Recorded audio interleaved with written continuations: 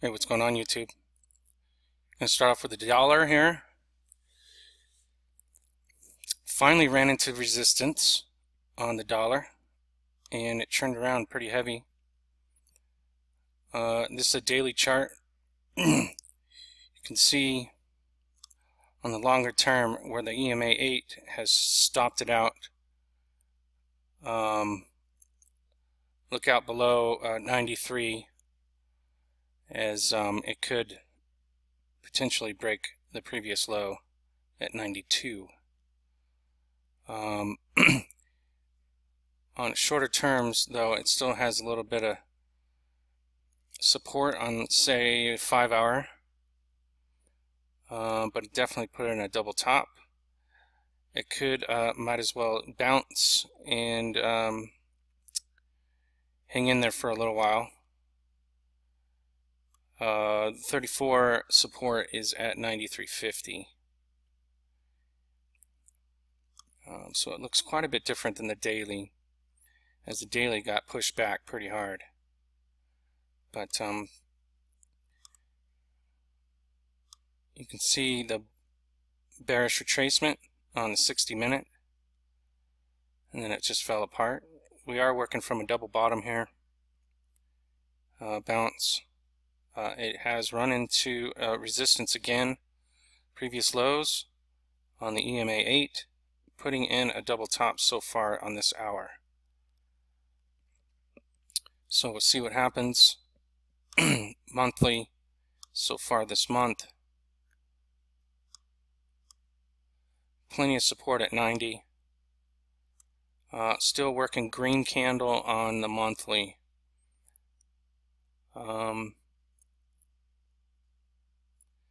But as you can see on the daily and shorter terms, it's running into resistance.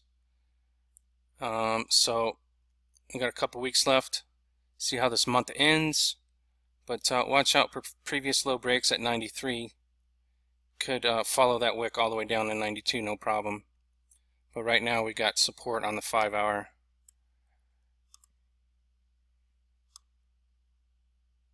Other than that, it looks pretty weak, especially on the daily, how it got knocked back like that. But it could try again across the 34, no doubt. And it's right there at support, closing below, but nothing is exact, so it could be right at support, which is the previous lows. Could definitely break down. It did get pushed back pretty hard on the dollar. S&P 5 hour chart, it fell into some trouble after its push, but on a 5 hour this is a bullish retracement, so we'll see what happens if this can hold. This is reverse head and shoulders, flat top break here, and bullish retracement, which happened pretty quick. And bullish retracements that happen that quick are usually good bouncers, but not much of a bounce so far. Pretty long wick there, or a pretty long body, bearish body. It's stuck at the flat top break where it broke out, so we're right at support on the 5 hour on S&P, even though we had a pretty bad day. So far for the week, we're bouncing off that 8 still. So made another run, got knocked back, making a higher low on a weekly, following that line. So far so good. That 8, follow the 8 up as your support.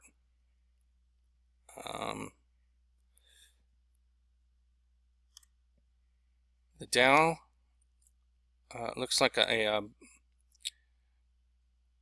bearish candle put in, breaking previous lows, gapping down, and closing well below the previous 50% rule, closing below the 813. Look for previous low breaks on the downside, but it's still holding its own, I believe, on the weekly above that 8. So nothing to really report differently. It has to break down below that lower high, below that 8.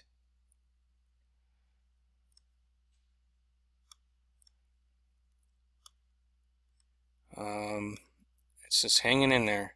Quite volatile the past couple days, that's for sure. Up and down, but looks pretty top heavy to me. I mean, this whole thing looks top heavy. It should have fell apart a long time ago, I thought. That's pretty top heavy. But we'll see what happens. Still got a couple days left in the week. See how we close out the week right now, but initially we're bearish. There's a 5-hour chart. Look for previous low breaks into support.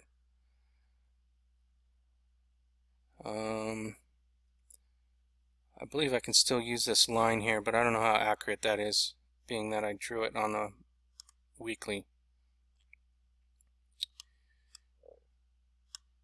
We got support.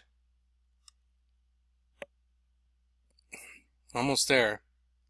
Just another 100 points down. Closing below the 8 is our support. Between the 8 and 13 is the lower highs. We want to get underneath that to make this thing bearish again. Make this as a whipsaw. But right now it's hanging on. It's hanging on by a thread, right above support. Real quick, the Nasdaq. It did break down, but now it's bearish retracing, and it backed off. So for the week, we're still green on this thing, but that is a bearish retracement. As it broke down, crossed the 34, bounced, came back up to resistance, and got knocked back. So see how the week ends. But right now, I had a pretty bad day. Here's the 5-hour. And 5-hour again could be construed as a reverse head and shoulders, pop, flat top break, pop, and a bullish retracement. So I have to keep an eye on that.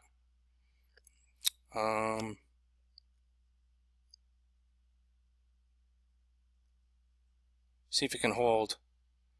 What is that? 43.40. 43.40 about. Crude up for the week. Looks like a flat top break is coming. Bouncing right off that 8. A near miss actually. So it's breaking into previous lows, or it bounced off the previous lows, breaking into previous highs here. See if we can get up to 50. As the next stop, flat top break. Ultimately, I think this thing can reach 60, no problem, as it reached previous highs. So we'll see what happens with oil, but that is a double bottom breaking across, bullish retracement, and now we're at the flat top break. Actually, a flat top break was down here, but it has consolidated for a week, and then now it's ready to pop again. So another flat top break after the initial breakout, which is about 41.25. So pretty nice to watch if you want to pay attention. Just a flat top break coming. Looks pretty bullish on a weekly chart. Moving on to gold, pretty nice. Here's another one of those A, B bottoms. Got smacked back on the 30, the initial run back to the 34 after the breakdown. Got an A, B bottom, broke previous highs, ran to the 34, got slapped back, and wants to move higher. Looks like we just opened on a new candle for the day, so we'll see for the rest of the night, see if this can move forward, or is it going to make a higher low, which would be appropriate for a bullish move. But ultimately, I think right off the bat, if it keeps going in the direction it wants to, it's going to make a bump into that trend line. If we can get above the 34, bump that trend line, and consolidate in this area,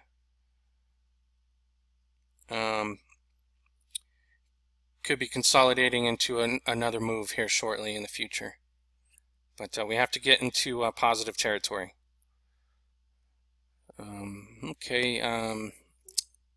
So anyways, for the rest of the evening, I'll probably watch the 15-minute action. Here's the flat top break coming. Be pretty nice. 1280 would be a prime close for the morning. Get up there. Another 10. That's another $2-3 above. That would be pretty nice to see. 1280 is a previous breakout point, so definitely want to get above there. For the week, we still got a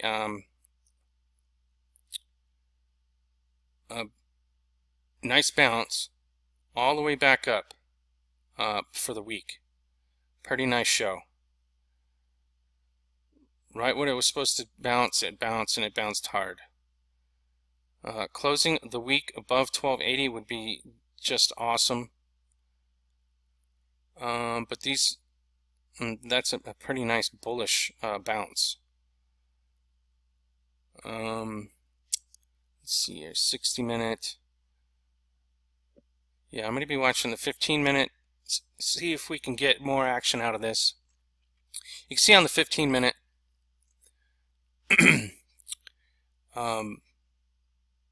just a tiny reverse head and shoulders, bullish retracement, flat top break, flat top break. See if we can get up here. Looks pretty healthy. But for the long term right now, these long wicks, kind of hard to tell which way it's going to go until we get a closing for the week. But right now it looks like it knocking out a bottom, a bullish hammer so far. Looks pretty nice. Nice bounce. Silver, same thing. Had a nice run. Let's take out these things. I figured what I was thinking with these lines, actually, what I was thinking, it was going to hit these lines and get pushed back. But it went all the way through, came back to the support, and wants to go higher. So even better.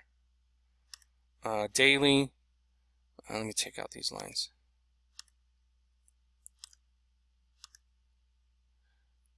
Looks like we got a nice 3-bar pattern. If we can close here, or if we open up, because it's already closed for the day. It's a daily chart, so this candle has closed. Looks like a little a morning star, 3-bar pattern. See if we can get a close.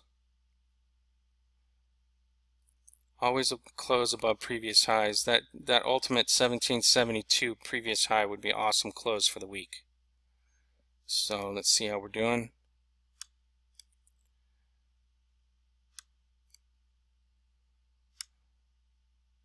Pretty big bounce.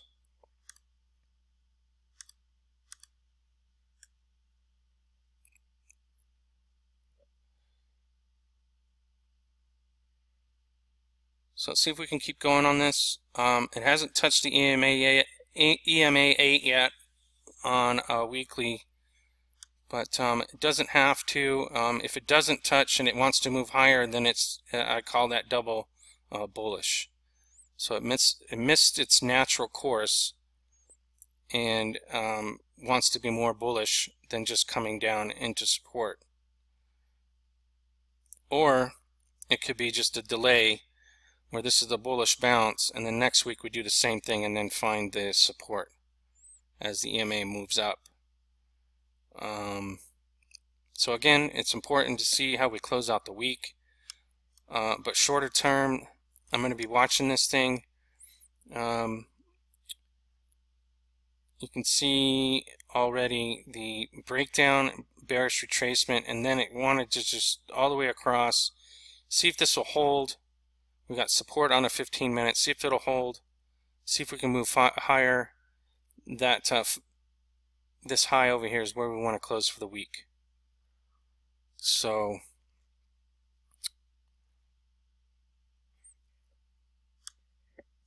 pretty volatile. Can't really speak for the 3 o'clock hour when they manipulate everything and then open it up and everything gaps, and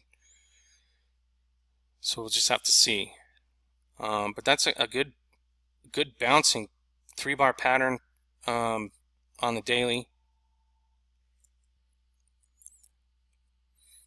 So yeah, anyways, that's a 3-bar reversal pattern right there. See if we can continue. We need to close the week a little bit higher than the pattern. So let's get above the previous high next couple days. But nice bounces, pretty fun to watch. GDX, same thing. One thing on GDX, I want to point it out, a bounce that is doing on 5-hour. You can see it plain as day, is the W. Okay, that's pretty bullish.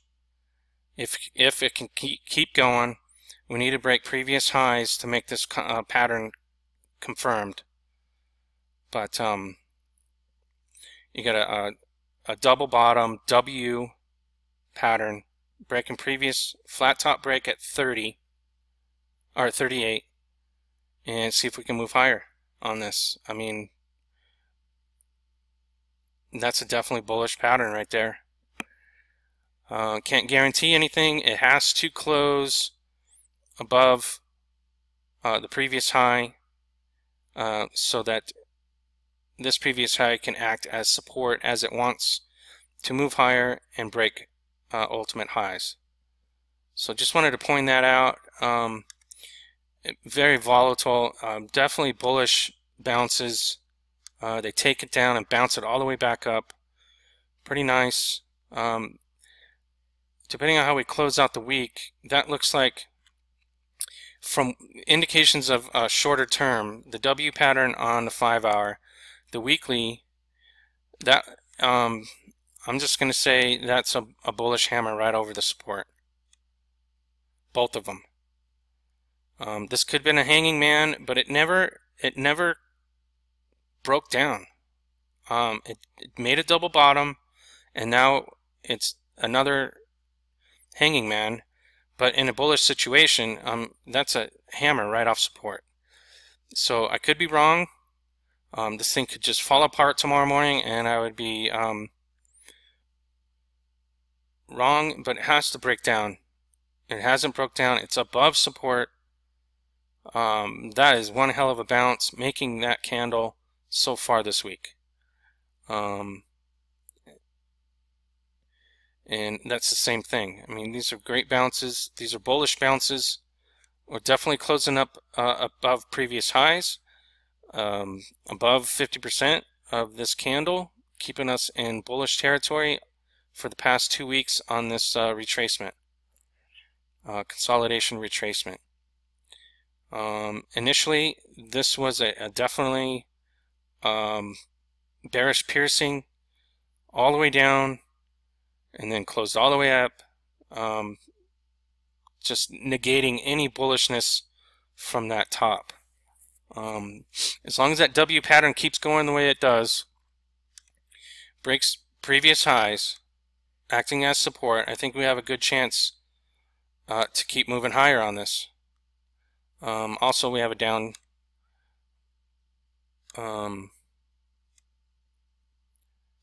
lower highs.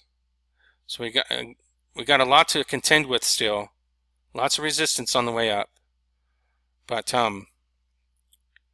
that's a bullish W right over support, right over the 34.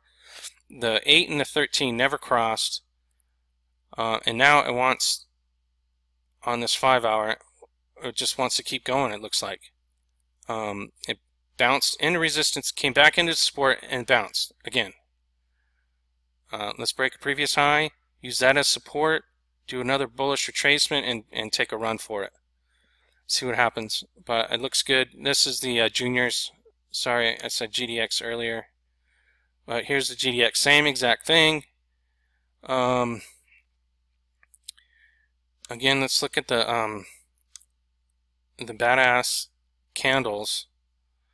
These aren't reversal bars until they break down. They have to confirm, and it looked like it would, but these things are so resilient.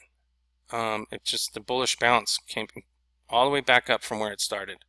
I could be wrong. We could use the next couple days and close down on our lows. We'll see. But any indication as far as the short term, let's go to the 60-minute. You can see, look at there, 60-minute hammer right over the 34. Bullish retracement. Anyone see that? It'd be nice. We're working it right there. That would have been pretty cool. So it broke across the 34, came all the way back down, made a hammer, and continued. Hopefully this hammer will continue on and break the 25 on GDX.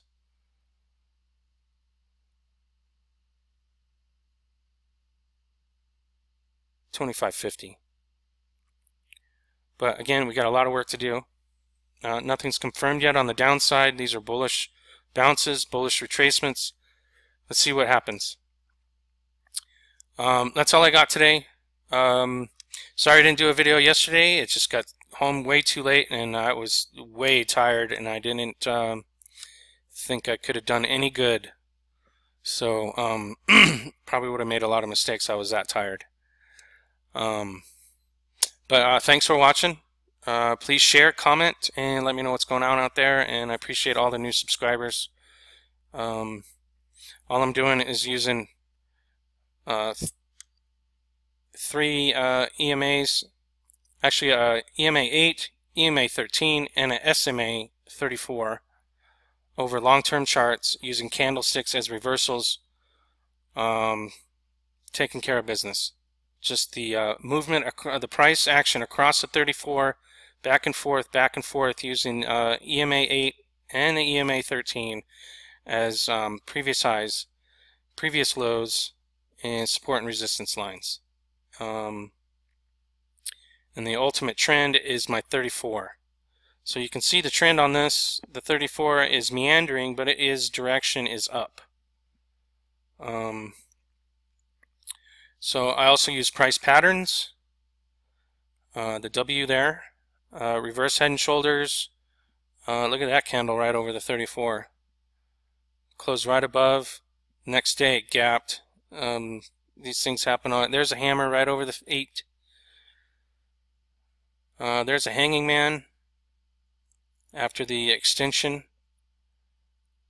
Came into support, and then it broke down, and then you got this candle that went all the way up and closed all the way down, making our bearish falling star, broke below, and just take a ride. Just simple things. If I was going to use some indicators, I use volume and on balance volume. But basically the only two that you would probably need. Other than that, you can use momentum indicators, but reversal bars are so much more accurate. You get signals so much earlier. Pretty much the chart is telling the story, and if you can read it, you can play the game. That's how I was trained. If you hear it in the news, you're already too late. I mean, Stories need to come out much faster than candlesticks. Candlesticks only take a few bars at the most to signal reversals, whereas a story might take a month. So if you hear it in the news, you're probably too late, and once you jump in, you'll be chasing it.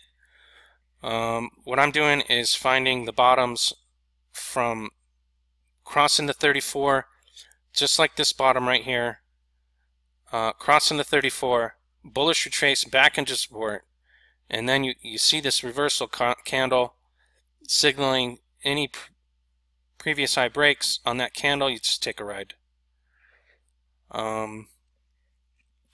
So that's all I'm doing. Thanks for watching, and appreciate all your donations, comments, and please share and like. See you guys.